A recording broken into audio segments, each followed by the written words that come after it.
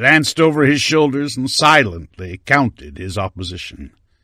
3 guards pointed their Berettas at his head. He had to be Houdini to get out of this one.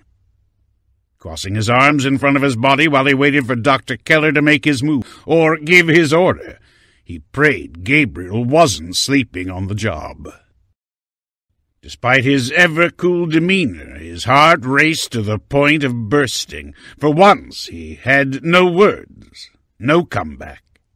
If nothing else, it would be an interesting fight, but he didn't expect to live through it.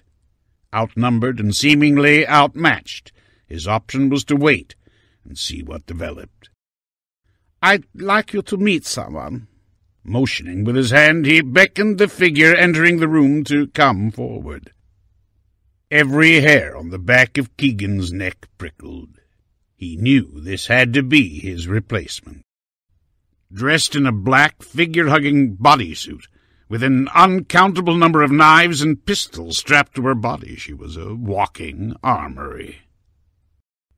It was hard not to notice her beautiful features. Keegan always appreciated a good-looking woman, and this one was no exception, although he would die before he told her so. Silently weighing up his options, planning an escape route and wondering what the fuck Gabriel was doing, he stalled. He flashed a wicked smile. "I expect you've been looking forward to this moment, right?" Keegan slowly folded his arms across his chest with the intention of holding both Glocks hidden beneath his jacket.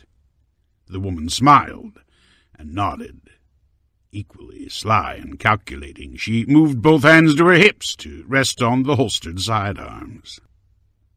Dr. Keller interrupted the pissing contest.